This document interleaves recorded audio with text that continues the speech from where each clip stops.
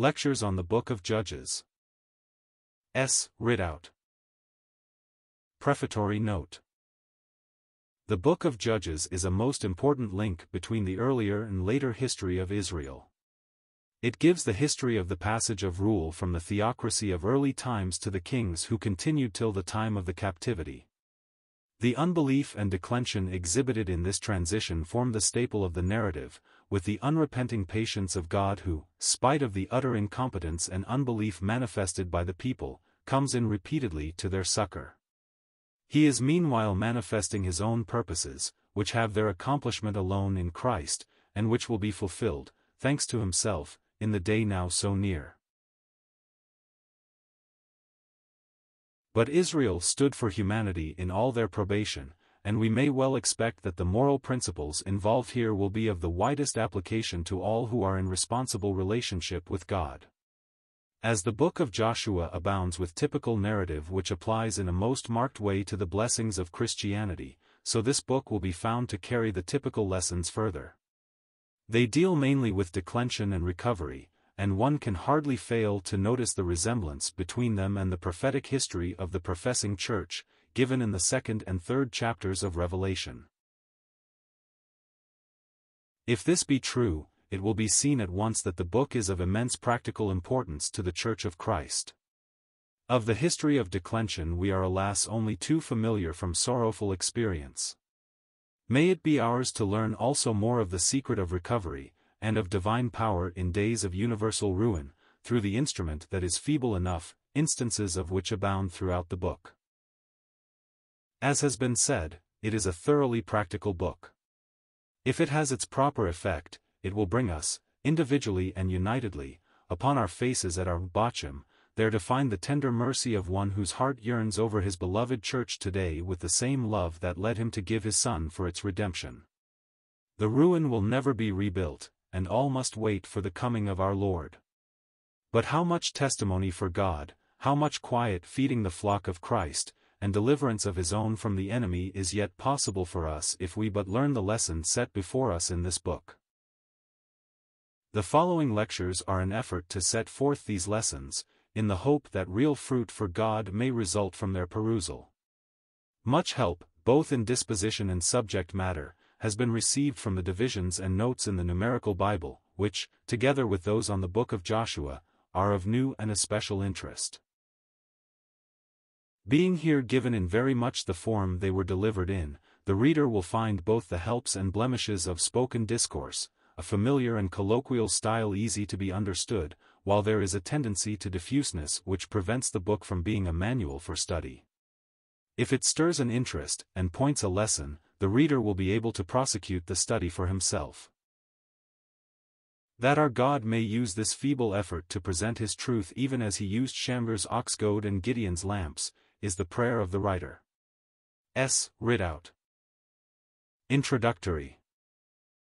The historical books, of which the Book of Judges is the second, form the largest group in the Old Testament. In the Pentateuch we have the counsels of God as the prominent thought. If anyone were to ask what is the prominent feature in the Pentateuch, we would say it is God's will and his authority. Of course there is much of man in it. I do not mean to say that human will does not come in, but still you will find the thought running throughout the entire 5 books of Moses is that God has control. Unquestionably God has control throughout the whole history of man, but in a special way his will is supreme in the Pentateuch, and therefore we rightly call them the books of the law, that is, the books which emphasize and bring out God's will. In the same way the second division of the Old Testament gives us the historical books, where the prominent person is not God but man. I need hardly say that God is not set aside, but simply that in these historical books he has put the government of things, the responsibility into man's hands to carry out what his will is. They are therefore rightly termed the books of covenant history, or the development of what is the expressed will of God in the Pentateuch. When we take up these historical books, we find that while they all have in common that which I have spoken of, yet they have their distinctive marks, each of them separate from the other. We are going to dwell particularly upon the book of Judges, and I might say it is the one that gives character to the whole division of the historical books. The whole division is the book of Judges, you might say.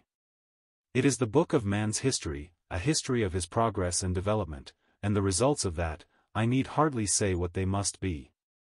If you have a history of man, it must be a history of declension, of departure from God, a history of disintegration rather than unity, of weakness rather than strength, and of the need of God's interposition to deliver.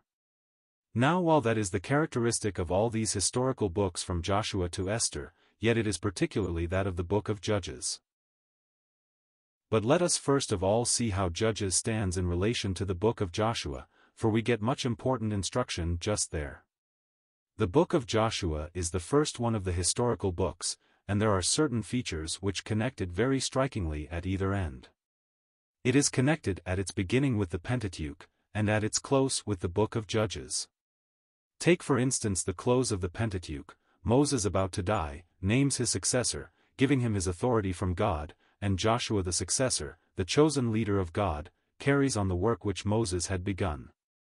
It is simply another leader. Now, when you follow the book all the way through to the close, you find in the same way connections with the book of Judges. Joshua calls the people all together, and sets before them the history of God's ways and mercy in the past. Then he warns them as to the danger of apostasy, of departure from God. It was surely prophetic in Joshua, dear brethren, in view of the history of the Judges, to warn the people as he did, to tell them not merely of the danger that threatened, but of that which would certainly come to pass unless they took the warning. Thus Judges in that way connects with Joshua. Joshua gives us God's power, and the man of faith, and also, in figure, the divine leader. Typically speaking, Joshua, the successor of Moses, would represent to us the Holy Spirit, making Christ practically our leader into our inheritance. The inheritance of Israel in Canaan is a type of our inheritance in Christ in the heavenly places, and as we are told in the epistle to the Ephesians that God hath blessed us with all spiritual blessings in Christ in the heavenly places, so in Joshua we are told that everything is ours, everything belongs to the people, God has given it to them, and it is now for them to take possession of their inheritance in the energy of faith. But they must have a God-appointed leader to take possession of this their portion, and that is what Joshua is appointed to do. I want you to notice that he is the divinely appointed leader for the whole people, and throughout the entire book you get but the one leader. Now Joshua, as has often been said, is a type of Christ, Christ the leader, in resurrection, just as Moses was a type of Christ, the leader of his people when he was upon earth.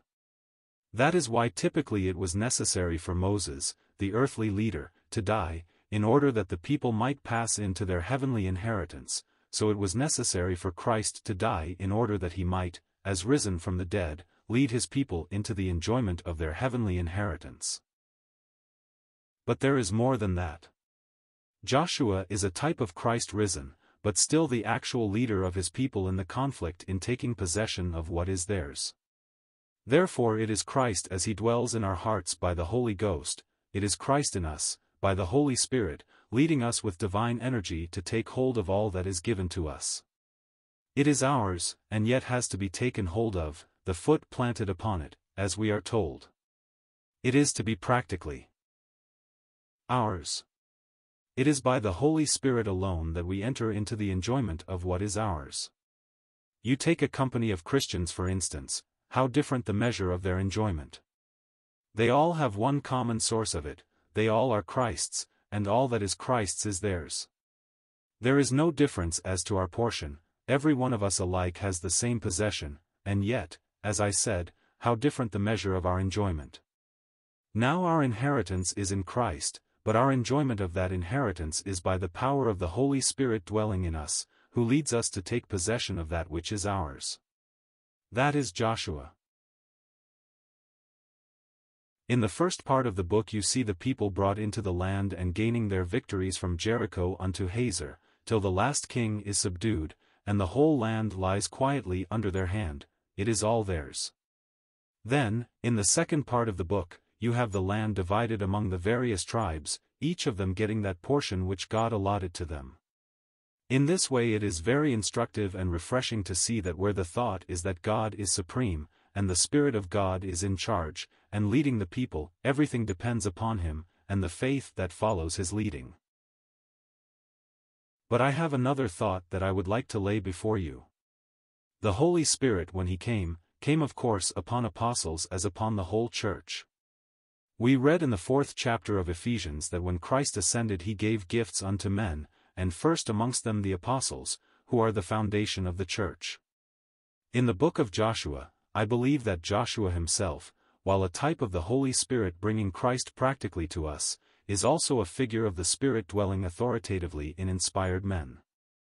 You have in other words in the book of Joshua the history of the apostolic church being led into possession of its inheritance under the energy of the Holy Ghost through divinely inspired men. These were apostles, a special class of men who do not continue with it to the present time, save in their writings. This is very important, and the reason I dwell upon it is because in the book of Judges you have just the opposite. You have no one answering to Joshua, no divinely appointed leader, no successor to Joshua. The leaders who are raised up are simply to meet the emergency for a special work, and then pass out of sight. It is important to see that. If the believer in apostolic succession would simply take the spiritual meaning of the book of Joshua and that of Judges and compare them, he would see that while we have apostles introducing the saints into the truth of the church and into their heavenly inheritance, we have not apostles to maintain them in that position. That is the history of the book of Judges. Look at the close of the history of the book of Joshua and you find the aged leader looking, we may surely believe, into his heavenly inheritance with a full assurance of what is before him. I have often been struck with that. People say that there is no revelation of immortality in the Old Testament, and in a certain sense that is true. But did you ever think of Moses and of Joshua as they stood facing death? Did you ever think of them as relinquishing everything which they held dear here in this world, without a quiver of uncertainty? Without a fear, without a single doubting question they give their directions to those that are left behind, and pass on, where? Who can doubt with such revelation as that regarding Abraham, that he looked for a city that hath foundations whose builder and maker is God? Who can doubt that Moses and Joshua were conscious as to where they would pass when they left this world, that they were going home to the blessed God whom they had seen and served by faith only, and now were to enter into his actual presence? That is very important, and it suggests a most interesting line of study, the intimations of immortality running throughout the Old Testament.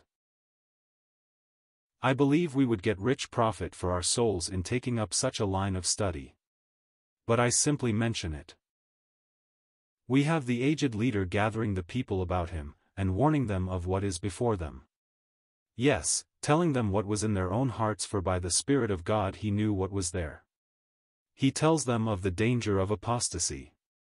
He goes further and says, "Put away the strange gods that are among you." Already those gods had a place in their midst, and already the seeds of destruction and alienation from God were planted right in the very bosom of the people. I want you to notice a New Testament passage which is in keeping with what I have been saying. Paul gathers the Ephesian elders together.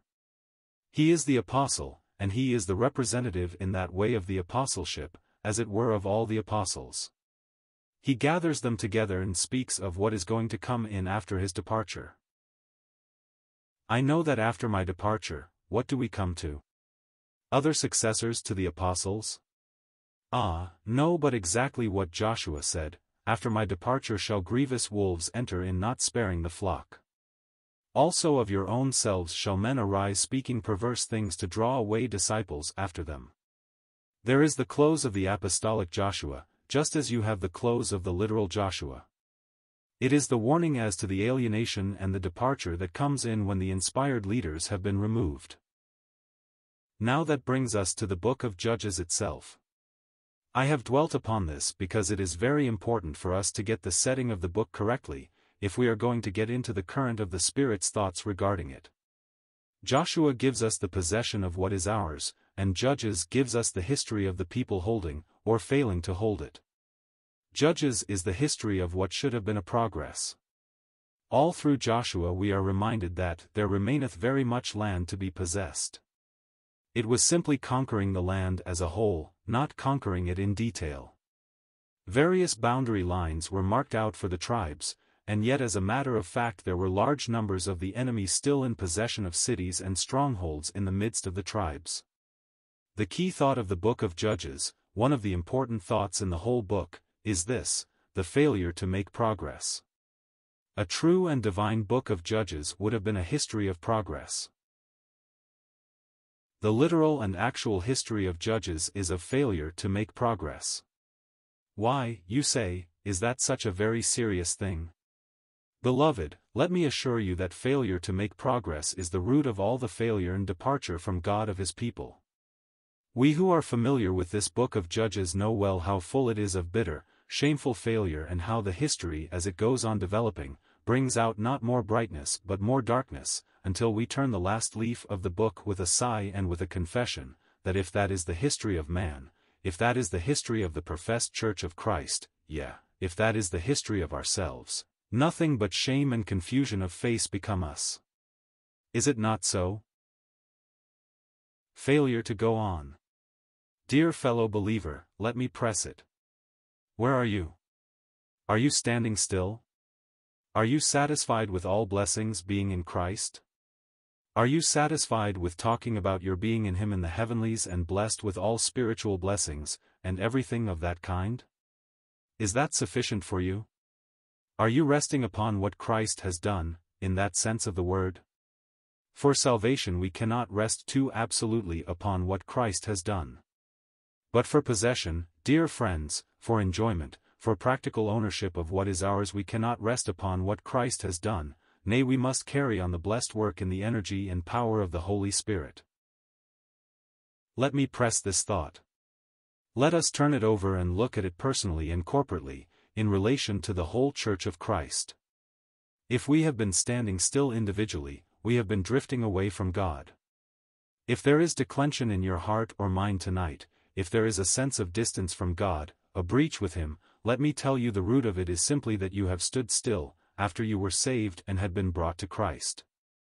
After you realized the fullness of your blessing in Him, instead of pressing on to get more and more of the enjoyment of that place, you let your hands hang down, and the moment Satan saw that you were willing for him to preoccupy that which you were not occupying, that moment, dear friend, Satan gained the advantage, gained an entrance into your heart, and planted there the seeds of whatever present alienation there may be from God in any of our hearts. Nay, the seeds of any future alienation. Oh, who can tell what will happen within a year for a Christian who is away from God in his soul? Standing still instead of going forward. You might write that at the head of the book of Judges. And the result of that was the whole subsequent failure, individually and corporately as well. Here is the Church of Christ as it came from the apostles' hands. Before even the apostles had left the earth, before Paul was taken home to glory, he not only prophesied of what would take place if they did not go on and hold fast, but that declension had already begun. He writes even in the second epistle to the Thessalonians, the mystery of iniquity already worketh, and in the second epistle to Timothy, all they that are in Asia have turned away from me. The Apostle John writes in his first epistle, already there are many antichrists. And that was in the bosom of the professing church. It only shows us how the church at the very start failed to gain full practical possession of the inheritance that was hers, and therefore was exposed to the power of Satan. Let me notice that it is not a question merely of the world coming in and taking possession of something, but it is Satan. In all these satanic false doctrines and attacks upon the Church of Christ, which have stood out on the pages of its history from the beginning, we see just Satan's work in making use of that which the Church has failed to make use of. That is the history of declension and departure from God. Now that is looking at the whole subject. You see it is one of intense personal and corporate importance. I believe that in this book of Judges we have God's voice to us at the present time. Surely if we look about us we need have no question of failure coming in. I might say, alas, if we look at our own history we need have no question as to individual failure. Then let us hearken to what the Spirit of God would say to his people who have failed lamentably and repeatedly, and, alas, who are ready to fail again, unless they learn the lesson that God would write upon the very tables of our hearts.